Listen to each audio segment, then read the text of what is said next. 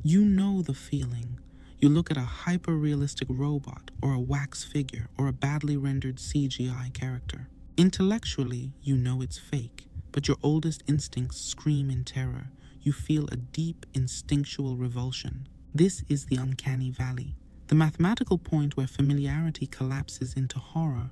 Evolution is ruthless. It does not waste energy on useless fears. We fear heights, so we do not fall. We fear snakes to avoid getting bitten. Every instinct exists because it once saved the life of an ancestor. So you have to ask the question, what painful evolutionary lesson was taught to us to be terrified of things that look human but aren't? The standard explanation is the corpse theory, that we evolved a revulsion to dead bodies to avoid disease. When we see something that looks human but lacks life, our brain flags it as a biological hazard. But there is a darker hypothesis. What if, deep in our prehistory, there was a threat that didn't look like a tiger or a bear? What if we were hunted by an apex predator that learned its best camouflage was to look exactly like its prey? Us.